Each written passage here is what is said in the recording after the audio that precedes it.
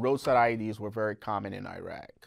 They were almost part of our daily lives. You know, we wake up, eat breakfast, and then go defuse roadside IEDs. My name is Dorleus, and I was a first sergeant in the United States Army. I spent 2 separate deployments to Iraq. I was mainly doing route clearance, looking for IEDs, and also disposing of IEDs. Today, we're going to look at Iraq war battles from movies and TV shows and judge how real they are.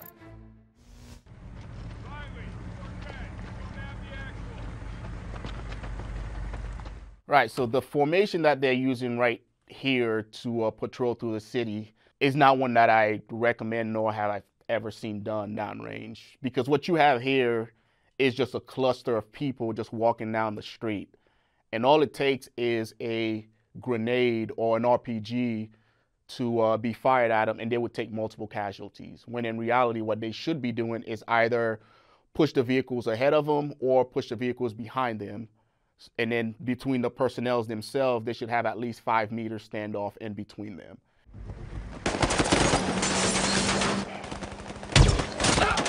If I have any suspicion that a vehicle-borne IED is coming towards me, the first thing I'm gonna do is take cover. Because when it does go off, shrapnel is gonna go everywhere. If you're just standing on the road like these guys were, you're probably gonna get hit by something. They were essentially in a line firing at the car, and then Chris Kyle is firing from above. They're in his line of fire, right? So a lot could have gone wrong with just them standing in the road like that. In reality, what they should have done was get behind cover and then engaging the car. And then for as many times as they engaged it, they should have hit the driver.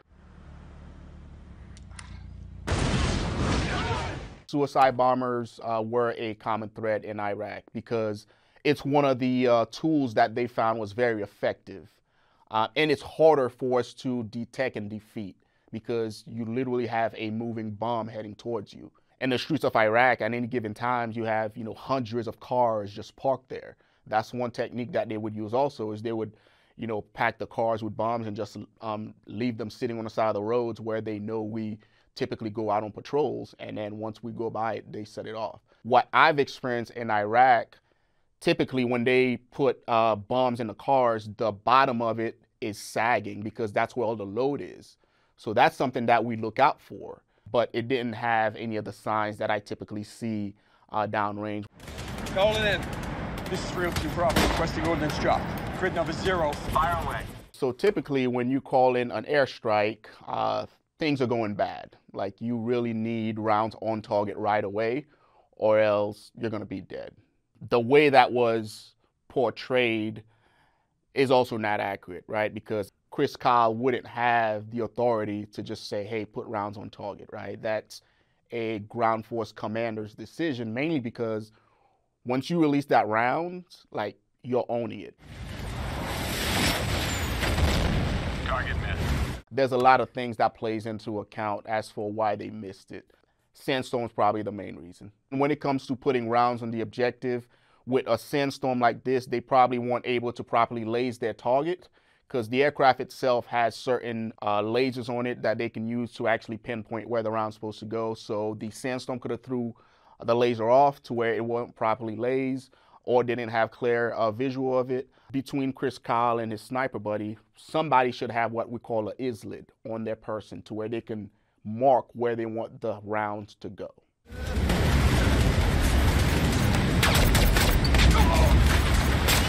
Sandstorm do happen pretty frequently, especially during the summer. Typically, once the sandstorm comes around, everybody's hunkered down because you can't see anything. You got to know where your rounds are going at all times. So if we can't clearly identify where the rounds are going, then yeah, we're not shooting at anybody. We'll probably just hunker down and wait for it to pass. I would give American Sniper a 5 out of 10, mainly because of the realism with the VBIED, and then also the technique that these guys use as they were patrolling just didn't make any sense.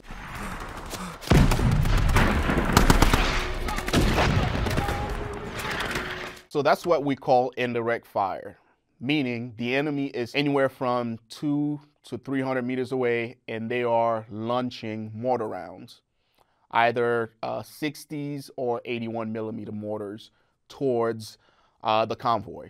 It's a tactic that the enemy used a lot because they set up the IED And then once it goes off, it disables the convoy being all the vehicles that are moving through, and then they're able to lob mortars and cause additional damage.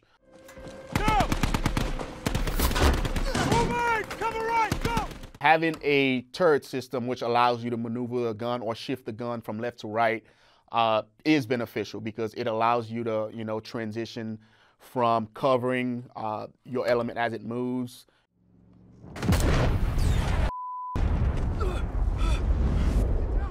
He either hit a landmine, and the landmine had to be, situated just right to hit, around the fuel tank for it to cause that big of a fireball. But in this situation right here, the only thing I could think of is, he ran over a landmine. Landmines were very common to find in Iraq. One of my first missions was actually low crawling to a landmine and going through my procedures as a 12 Bravo to dispose of it. And it's all leftover munitions from like previous conflict that country has been part of. So they're digging fighting positions, right? Especially in an open terrain like this, digging that hole gives them the ability to lay down and essentially hide from the enemy. It gives them cover, right? And all they got to do then is just pop up and then engage the enemy while their body is still concealed. I would give this a 7. The sniper! Hey, sir! Where is he? He's right up there! Take it down the alley! That actually happens a lot. Iraq is a lot more urbanized than Afghanistan. You won't typically find snipers just laid out on the ground, right? As opposed to urban area, they have buildings, they have, stores. They have a bunch of different places that they can hide. But typically you won't notice a sniper or find a sniper unless he wants you to know that he's there. So as soon as he cracks off that first shot, then that's when you'll know, hey, we have a sniper on our hand. And by then somebody's already hit. I want you to stay right on the backs of your shooters, all right? They will take you in. So he's talking about a stack. So a stack is, like a group of 4 guys, and they typically go and they clear a building. So if he's telling them to stay on the back of his shooters, then he wants them right behind either the number 1, 2, 3, or 4 man, and then he'll just go into the building with them. Personally, when I'm conducting CQB, I don't want anybody touching me or on my back. I'd rather go in, clear the building first, and let you know, hey, it's clear, you could come in. This is no WMD site. There's never been any evidence found that Iraq actually had WMDs. So the whole WMD debacle, I'll say, that caused us to go into Iraq. I remember in 2003, I was actually around Haditha Dam, which was one of the places that we thought WMDs were being stored. And it's disappointing to later on find out that it didn't exist, right? So we essentially went in under false pretenses, lost a bunch of soldiers. I lost some good friends, for the cause that we thought was righteous, and that ended up not being the case. I would give this a 4 out of 10, mainly because of how they handled the sniper. Everyone was out in the open with a sniper on the loose. He could have easily just, picked everyone off before they even made it to the building where the sniper was actually hiding.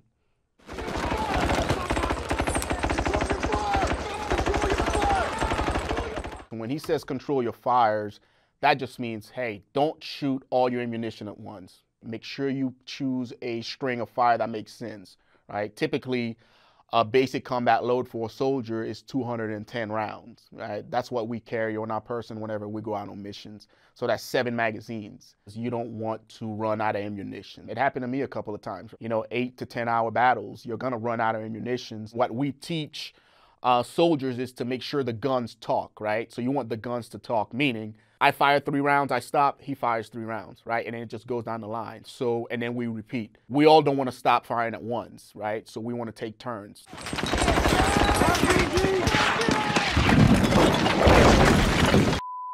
This is probably the most accurate, scene I've seen as far as gun battles. There's a lot of standoff, and they're just engaging rounds back and forth. That's your typical engagement in Iraq during the time period that I was there.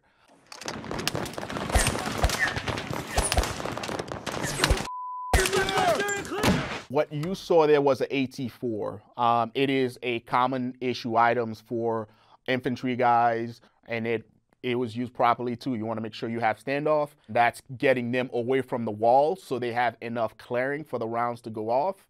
All right, and then before they fired, they check their back blast, make sure nobody's behind them.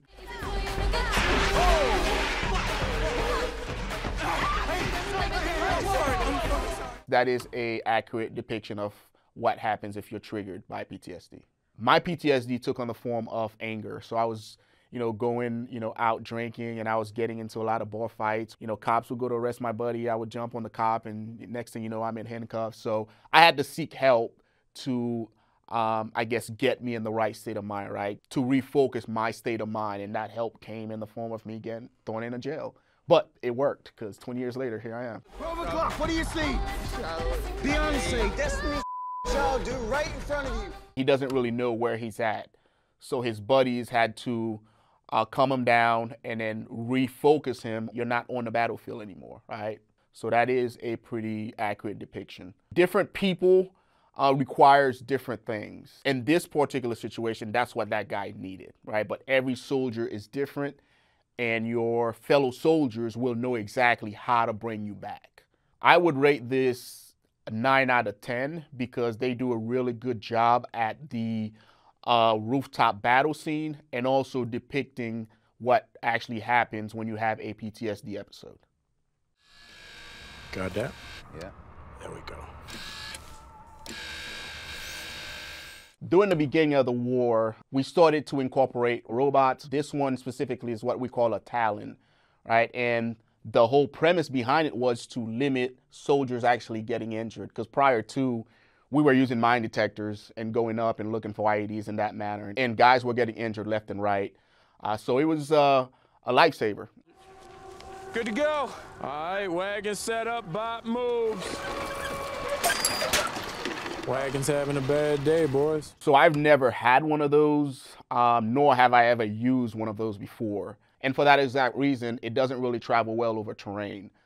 In Iraq, the terrain is rarely even. And it was time to go put, charge on whatever device that we were gonna put the charges on. We just built a little handle on the actual charge, and it went on the claw. And that's how we were able to put the charge on the actual bomb, not on the wagon like they used in the clip here. Burn him, Aldridge! I can't get a shot! When you start talking about IEDs, you have two separate ways that they can be initiated. You have victim initiated, which is pressure plate or command det wire, and then you have remote control, which in this case, it was remote control. We do have devices that are supposed to mitigate them being able to remotely activate the IEDs. We call them jammers. It's like a big antenna that sends out all these different signals, and if it doesn't recognize the signal, it jams the frequency to where it can't get to the IED. It can't close the loop. So I would give this one a 4. Just the realism of him actually going up and putting the charge on the IED wasn't accurate at all. Faster! Faster! We'll lose your man!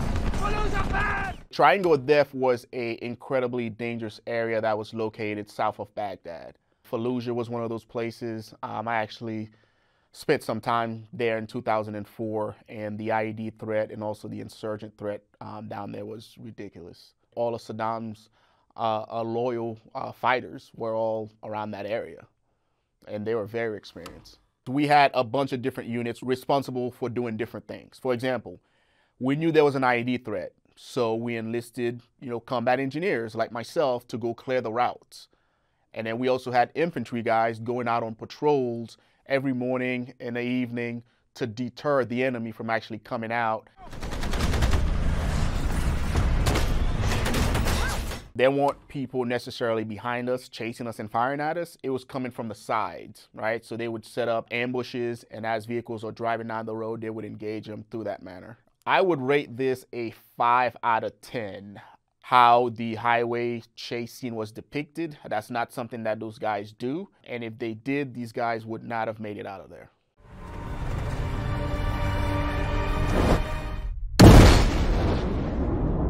Roadside IEDs were very common in Iraq. They were almost part of our daily lives. We wake up, eat breakfast, and then go defuse roadside IEDs. So they would place these IEDs in a variety of places.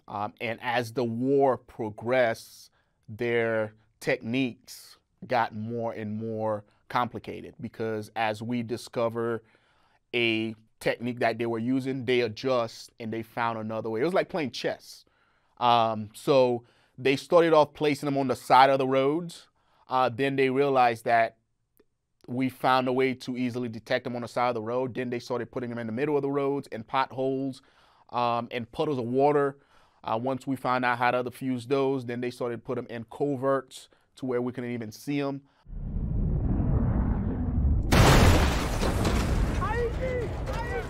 Based on what I saw in this scene, this IED was on the side of the road. Because when the IED went off, it pushed the vehicle and it flipped it a couple of times. If it was in the middle of the road, it would have pushed the vehicle up and essentially just disintegrated. This IED was probably triggered using what we like to call command detonation. So in a desert situation like this, you need an aiming point. So you as the bad guy could have enough standoff and you know when to send it off, right? So as the vehicle comes, let's say I'm using a pole. As the first vehicle travels down the road, as soon as it hits that aiming point, which is a pole, then I know to set it off. They had command wire, probably unraveled, and then once they saw the vehicle hit the aiming point, they pulled the igniter, and that's how they were able to set it off. You can literally see the wire if you're trained to look for it. And a lot of these units would have issues because they didn't have the trained eye that a combat engineer would, where we went to school to learn how to look for these things, right? They would just drive down the road and then get blown up. I would give this a 7 out of 10. The IED scene was on point. They could have done a lot better job at the follow-through after the IED went off. Hey, eyes. Just checked at the... Oh! Just looking at the scene itself with him just standing out in the open, Kevlar's not properly secured. There's just a lot wrong with it right off the bat. His chin strap is supposed to be buckled, and it was just dangling. It's supposed to be buckled and fastened to where if he does have to run, it's not falling off. Get away from me, man! Go! I understand what he was doing there, but there's a more efficient way he could have done that.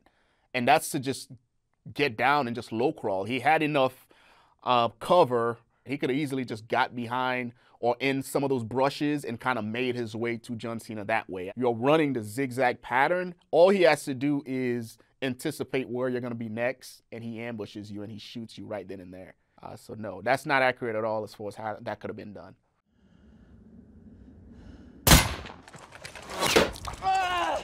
It's hard to identify a sniper in a setting like this, especially if he's trained. He's just going to lay down.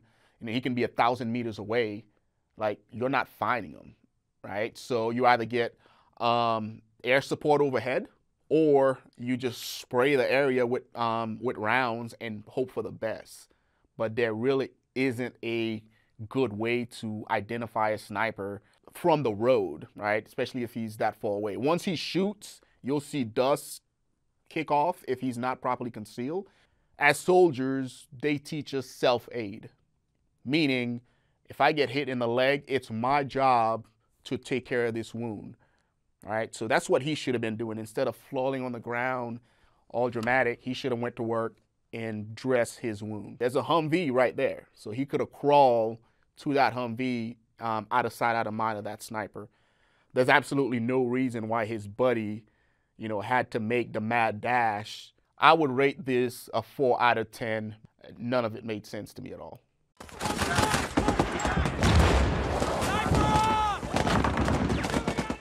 So this clip depicts the Battle of Nasiriyah when the United States Marines were pushing north towards Baghdad and they got ambushed.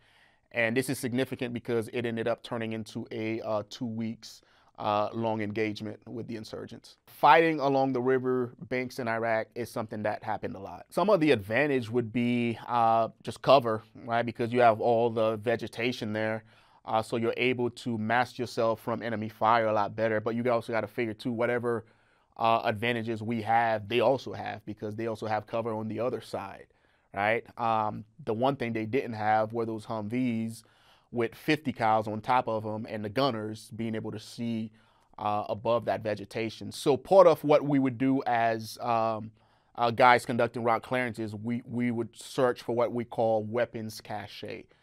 Weapons cache means we're looking for weapons that have been buried. What they do is they take all the weapons and all the munitions that they have and they go bury them. So what we would then do as engineers is we would pull out our mine detectors and we would go look for them. And they always like burying them around the riverbed. So when we would go dig them up, they would engage us from across the river. The whole battalion is 2 clicks east of us on the other side of the Garaf Canal. It is possible for a company to take a wrong turn and get lost in Iraq. You got to keep in mind that we don't know the terrain. We have what's called Blue Force trackers. That's the screen that he was looking at. And it's supposed to tell you where on the map you are. And those things break a lot. It happened to a convoy that I was in. We were able to call ahead and let the element know that, hey, we got separated. We need you guys to stop until we're able to catch up. And they did just that. They hate America, man. I said we call in some air, some cobras, them up. There is no air. They seem to distrust this particular interpreter because he is not just translating, he's also inputting his 2 cents into what the soldiers should be doing. And that's not what he's there for. He's there to just relay the message coming from us as soldiers to the local population. I would rate this scene from Generation Kill a 9 out of 10.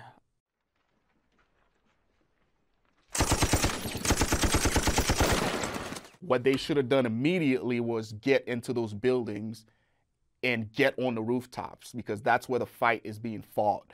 Them staying in the corridor right there gives the insurgency fire superiority, and they're just fish in a bucket, essentially, right? Just firing down on them. I was in Tikrit from 2007 to 2008.